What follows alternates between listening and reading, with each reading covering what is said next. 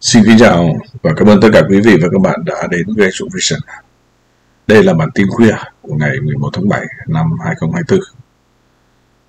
Khuya tức là chúng ta chỉ đọc và nghe, chứ không phải là các video clip thông thường. Bởi vì các video clip thông thường về chiến sự Ukraine và tình hình thế giới thì chúng tôi đã nói trong video 1, video 2 trong ngày. Các bạn nào mà lần đầu tiên vào kênh thì các bạn tìm các cái tập trước cái tập này. Hôm nay chúng ta nói về cái tâm điểm chú ý của địa chính trị và địa kinh tế hiện nay. Nó là Ấn Độ hay là Việt Nam hay là Trung Quốc hay là ở đâu? Thì người ta nói rằng Ấn Độ có tiềm năng rất to lớn nhưng vẫn chưa thể phát huy được hết cái tiềm năng đó, kể cả cấp độ địa chính trị và địa kinh tế, như nội dung của một bài báo nào đó ở The Diplomat đã nói. Mà Việt Nam thì lại để thể hiện cái chính sách đối ngoại linh hoạt mà ít quốc gia khác có thể tự hào. Chúng ta có khi đón tiếp ông Tổng thống Mỹ Joe Biden hoặc là Chủ tịch Trung Quốc Tập Cận Bình, hoặc là gần đây nhất là ông Vladimir Putin trong vòng 9 tháng. Đón vào thì xét rằng cái điều này nó xảy ra vào cái thời điểm mà sự phân cực địa chính trị ngày càng gia tăng và sự cạnh tranh mới giữa các cường quốc trong hệ thống quốc tế. Hiệu quả của Việt Nam về chính sách đối ngoại là rất ấn tượng. Có nhiều tác giả trên thế giới, các nhà báo, người ta muốn so sánh cái quan hệ của Ấn Độ với Trung Quốc, với Nga và Mỹ. Căng thẳng giữa Ấn Độ và Trung Quốc đã trở thành cái hiện tượng bình thường mới sau cái cuộc đụng độ biên giới năm 2020. Điều này chấm dứt những nỗ lực hạn chế nhằm ổn định quan hệ song phương diễn ra trong một loạt cái hội nghị thượng đỉnh không chính thức giữa ông Tập Cận Bình và ông Modi vào các năm 2018, 2019. Tức là hai bên cũng đã cố gắng tìm tiếng nói chung để bình thường hóa về các vấn đề biên giới nhưng đã không được. Tức là từ năm 18, 19 không được, và năm 2020 thì là có chiến tranh ở biên giới. Trong những cuộc trao đổi gần đây của ông Modi trên diễn đàn xã hội X, tức là Twitter trước đây, với Tổng thống Đài Loan Lại Thành Đức, và cuộc gặp gần đây của phái đoàn Quốc hội Hoa Kỳ với Đức Đạt Lai Lạt Ma cũng làm dấy lên cái nghi ngờ về việc liệu quan hệ Trung Ấn có được cải thiện dưới nhiệm kỳ thứ 3 của chính phủ ông Modi hay không. Về quan hệ Ấn-Nga, mặc dù quan hệ giữa Nga và phương Tây đang xấu đi, nhưng New Delhi vẫn cố gắng duy trì cái mối quan hệ thân mật với Moscow. Bằng chứng là có thông tin cho rằng chuyến thăm cấp nhà nước đầu tiên của ông Modi trong nhiệm kỳ 3 là Nga. Tuy nhiên rõ ràng tương tác giữa hai nước đang giảm sút, có kiểm soát. Hai ông Putin và Modi đã không tổ chức hội nghị thượng đỉnh thường niên kể từ tháng 2 năm 2022. Vai trò chủ tịch tương đối kín đáo của Ấn Độ trong tổ chức hợp tác Thượng Hải SCO vào năm ngoài, và ông Modi đã vắng mặt trong hội nghị thượng đỉnh SCO năm nay tại Astana, Kazakhstan, cho thấy New Delhi đang ngày càng rời xa các diễn đàn nơi Nga và kể cả Trung Quốc đang đóng vai trò nổi bật. Điều này xảy ra khi Ấn Độ đang tìm cách đưa ra một lập trường khả quan hơn, tức là không thân phương Tây và cũng không chống phương Tây, khiến nước này đối lập với lập trường thù địch của Moscow đối với phương Tây. Trong khi đó, quan hệ Ấn Độ-Mỹ chỉ phát triển mạnh mẽ hơn trong 3 thập kỷ qua. Điều này đã được nhấn mạnh trong chuyến thăm New Delhi gần đây của Cố vấn An ninh Quốc gia Mỹ Jake Sullivan, nơi cả hai bên đã cam kết tăng cường hợp tác sâu sắc trong một số lĩnh vực quan trọng chiến lược, có sự đồng thuận cao của lưỡng đảng Washington trong việc coi Ấn Độ là đối tác chiến lược lâu dài, cũng cao như việc coi Trung Quốc là đối thủ chiến lược lâu dài. Và kết quả của cuộc bầu cử vào tháng 11 sẽ không thay đổi điều này. Tuy nhiên, cũng có những dấu hiệu căng thẳng trong quan hệ song phương Mỹ-Ấn Độ.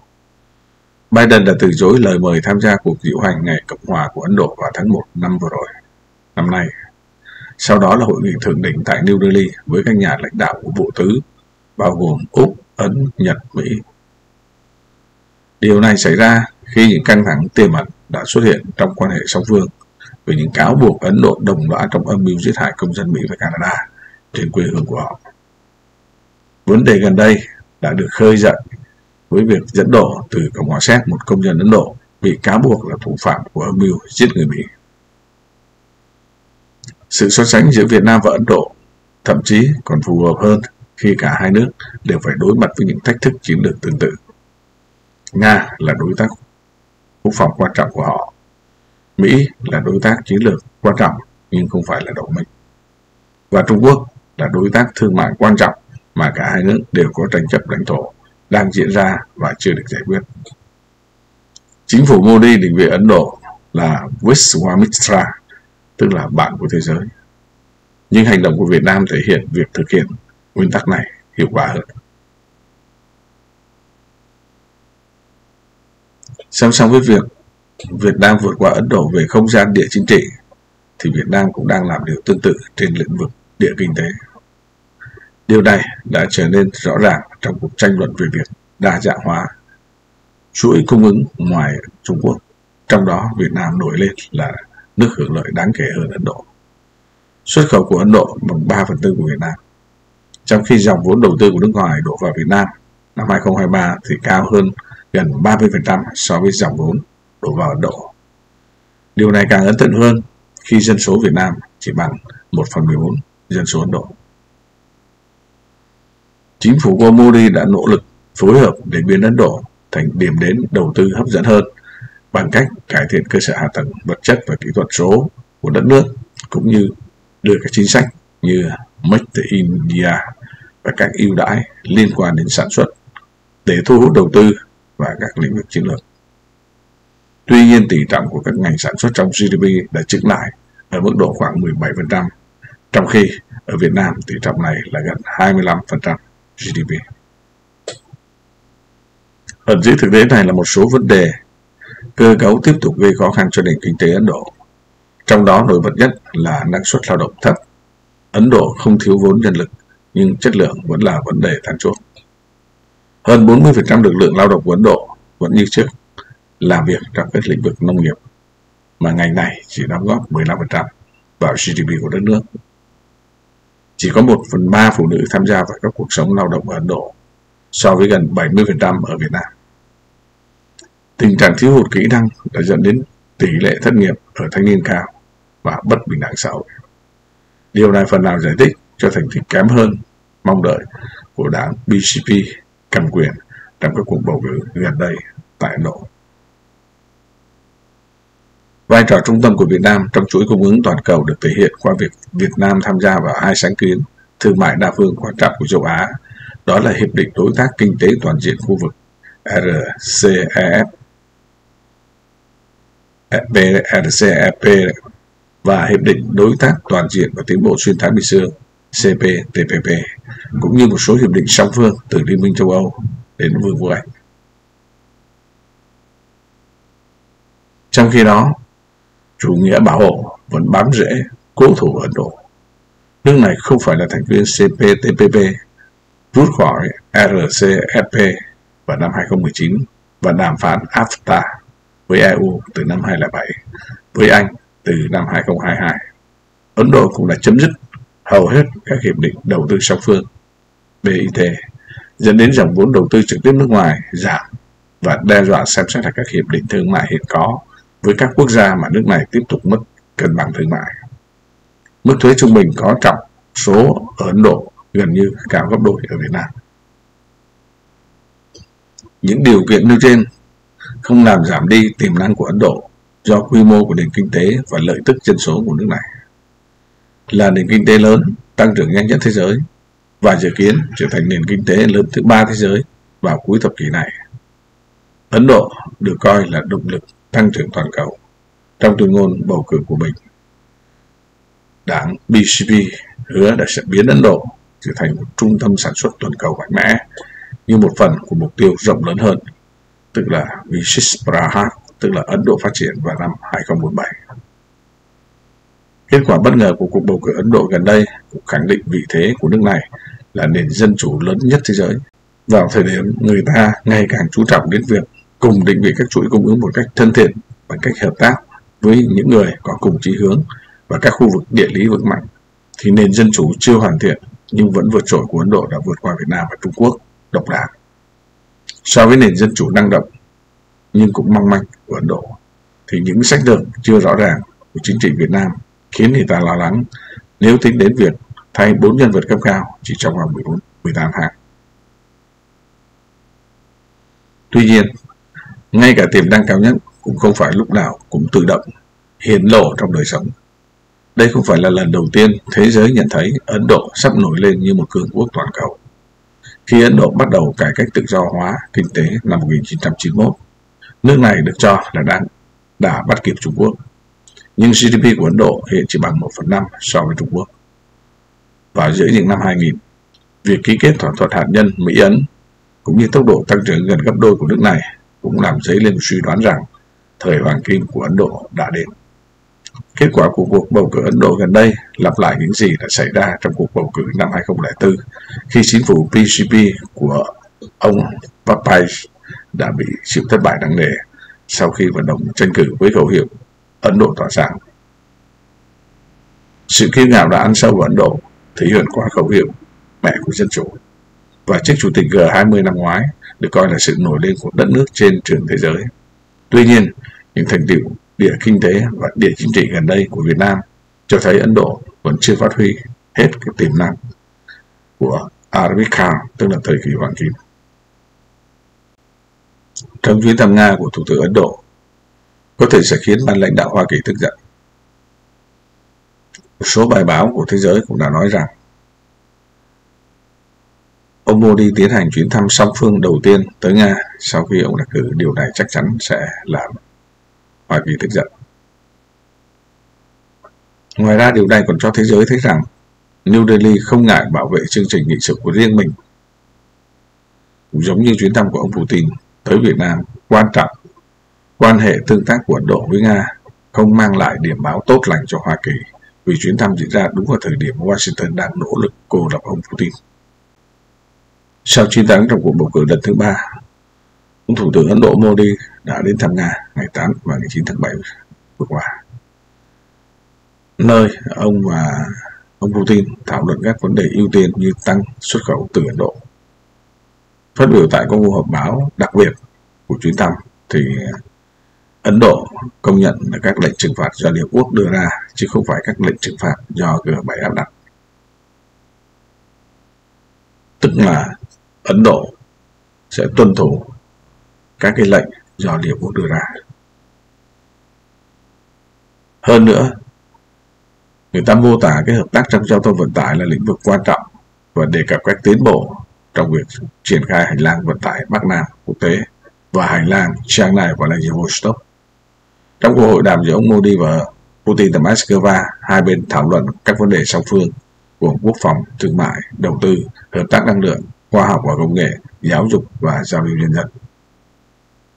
New Delhi và Moscow cũng đánh giá tình trạng quan hệ song phương tại các cuộc họp như BRICS, Tổ chức Hợp tác Thượng Hải SCO, G20, Hội nghị Thượng đỉnh Đông Á và Liên Hợp Quốc, đồng thời trao đổi quan điểm về phát triển khu vực và toàn cầu mà hai bên cùng quan tâm.